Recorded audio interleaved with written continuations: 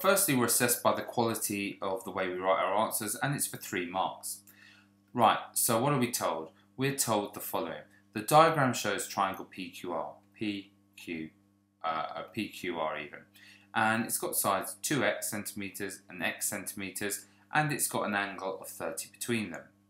The area of triangle PQR is A, show that this is true. So, we're asked to work, basically we're being asked to work out the area in terms of what we've got, and then we're going to rearrange it.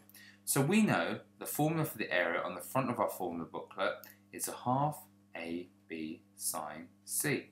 For example, when we've got a triangle where we know the 2 of the side lengths and we know the size of the angle between them. So we know the 2 side lengths, 2x and x, we know the angle between them, and we can work out the area. Now the area is A, it's got an answer of A, so A is equal to 1/2 times 2x times x, so multiplied by 2x, multiplied by x, sine 30. Now, a half multiplied by 2x is x, and x times x is x squared. Sine 30, if you tap it in your calculator, you'll find that sine 30 is equal to a half.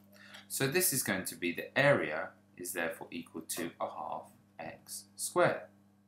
Now, we want x as the subject of the formula, so we've got a equals a half x squared, so actually what I'm going to do, you would go down the page here.